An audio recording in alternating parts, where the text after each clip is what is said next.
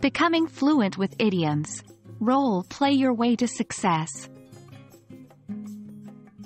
Hello, English learners. Welcome back to our Advanced Vocabulary series. Today we're going to focus on one of the most colorful aspects of the English language, idiomatic expressions. Even more, we will dive into an exciting method of practicing idiomatic expressions through role-playing and simulation activities.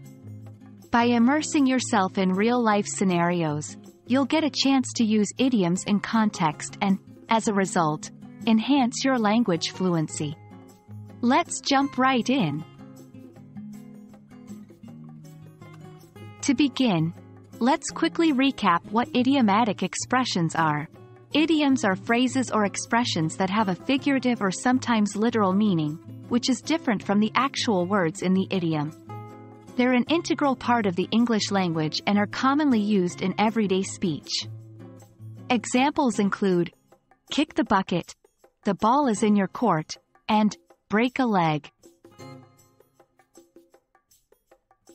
Role-playing and simulation activities can be an excellent method to practice idiomatic expressions.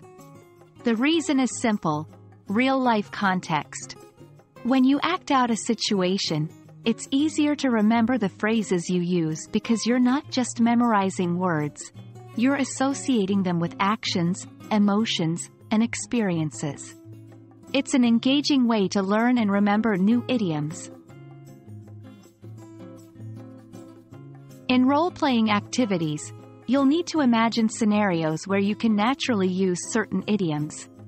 For instance, if you're learning the phrase, hit the books, you might simulate a conversation between two students during exam season. One could say, I can't hang out tonight, I need to hit the books. Through this method, you're practicing the idiomatic expressions in context, which helps in solidifying your understanding and recall.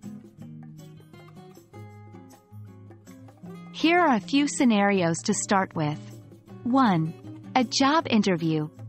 Use idioms like, in the same boat, up in the air, or, the ball is in your court. 2. Planning a trip.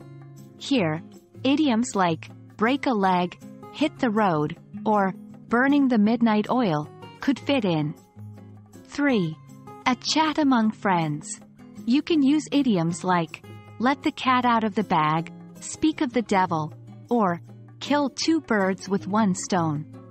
Remember, the key is to create scenarios where these idiomatic expressions can naturally come into play. That wraps up our guide to practicing idiomatic expressions with role-playing and simulation activities. Remember, the key is to associate idioms with actual situations and emotions, so don't be afraid to be creative and expressive with your scenarios. We hope this video has been helpful, and we look forward to hearing about your progress. As they say, practice makes perfect. So, let's roll up our sleeves and dive in. Happy learning!